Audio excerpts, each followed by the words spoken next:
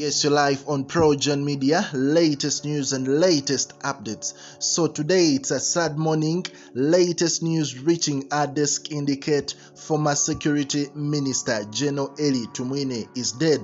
Yes, the sad news reaching our desk indicate that Security Minister General Elly Tumwine has breathed his last from the Kenyan hospital where he has been battling with illness yet to be revealed to the public.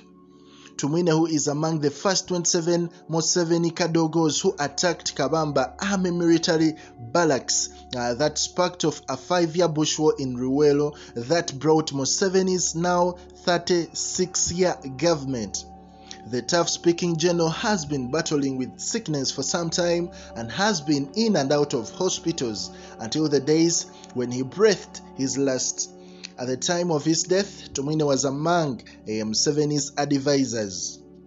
So it's the latest news coming in from Aga Khan Hospital where the general has been battling with a certain kind of illness. Many people are saying it has been cancer. Many say it was poison. So a lot of speculations are still ongoing, but we shall be briefing you on the latest updates upon this story. Many thanks to you wherever you're watching in from. Kindly consider subscribing and turning on the notification button for all news updates.